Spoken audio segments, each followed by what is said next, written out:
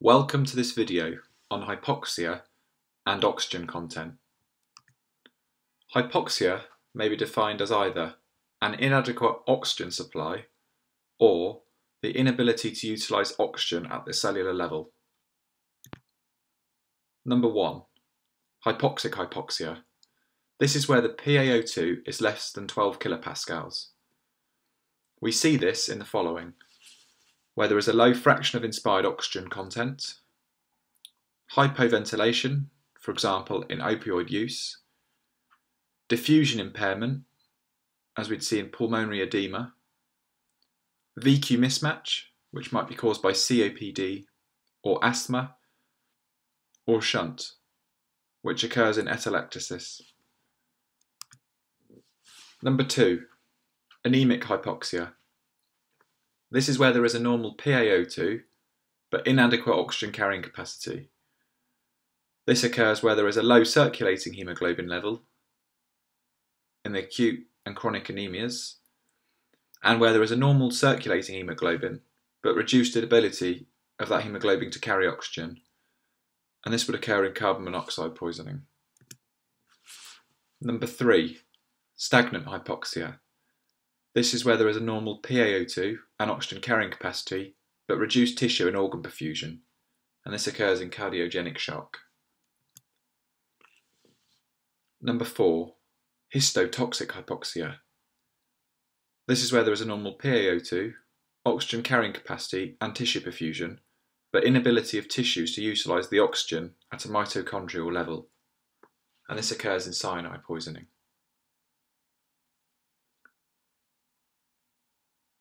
Now we will look at the oxyhemoglobin dissociation curves showing arterial and mixed venous saturation points in the 4 types of hypoxia. Number 1. Hypoxic hypoxia. PaO2 is reduced. By definition, the PaO2 will be less than 12 kilopascals in hypoxic hypoxia. Typically, we may see an arterial PaO2 in the region of 7.2 kilopascals. In addition, PVO2 is reduced with a venous desaturation of less than 75%.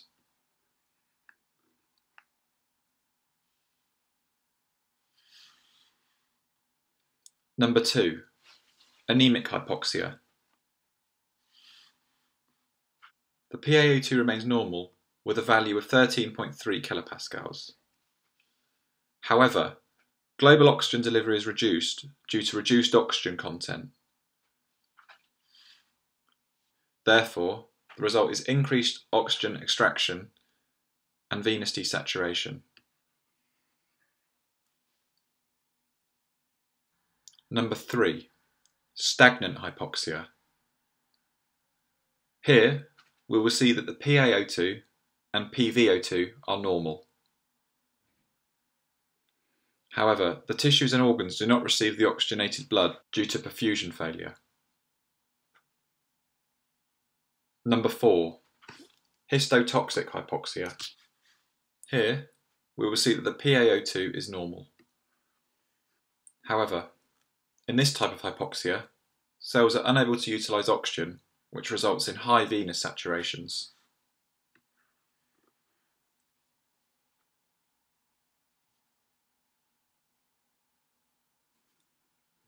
We will now discuss oxygen content. What is oxygen content? Oxygen is carried in the blood in 2 main ways. Firstly, combined with haemoglobin, and also the oxygen that is dissolved in the plasma.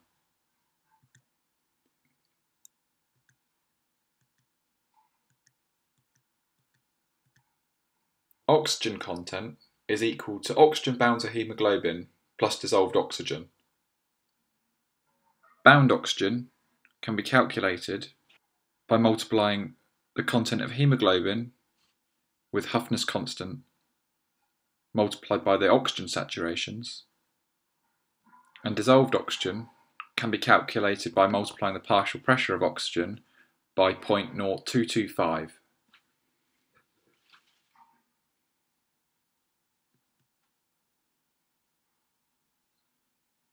Typical oxygen content. Arterial oxygen content.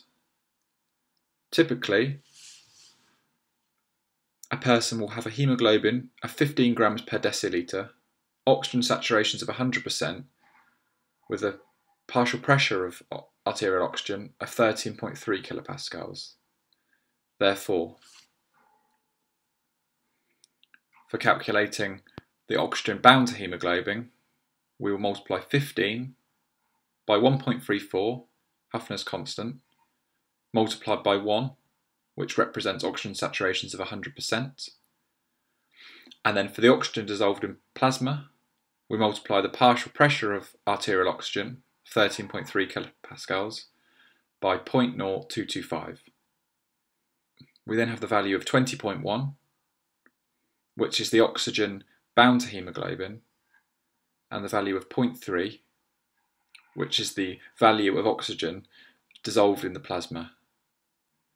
This gives us a total of 20.4 mils of oxygen per decilitre. And we can do the same for venous oxygen content. In a typical venous sample, we'll have a haemoglobin of 15 grams per decilitre, venous saturations of 75%, and a PVO2, or partial pressure of venous blood, of 5.3 kilopascals.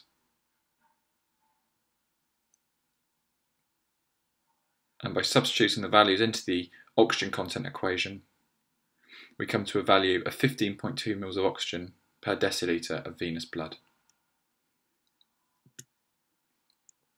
Oxygen delivery.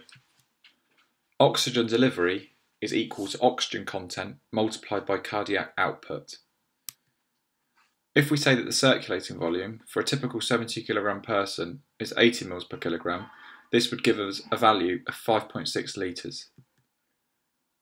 This equates to an arterial oxygen content of just over 1 litre and a venous oxygen content of approximately 750 mils. Before we go on to discussing the oxygen content in the 4 different types of hypoxia, we will just remind ourselves that the typical oxygen content of arterial blood is 20 mils of oxygen per decilitre, and the typical oxygen content of venous blood is 5 mils of oxygen per decilitre. We will now look at the oxygen content in the 4 types of hypoxia. 1. Hypoxic hypoxia. Here, we would see that the arterial oxygen content is reduced and there is increased oxygen extraction, resulting in a lower venous oxygen content.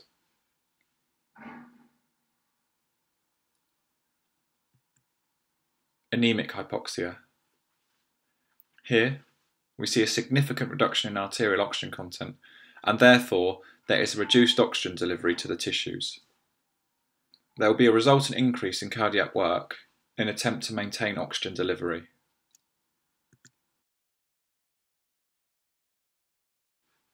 Stagnant hypoxia. Here we see a normal arterial oxygen content. However, there is inadequate oxygen delivery to the tissues, and this may mean that venous oxygen saturations are increased. Histotoxic hypoxia. Arterial oxygen content is normal. However, there is an inability to utilise oxygen at the cellular level. This will result in high venous oxygen content.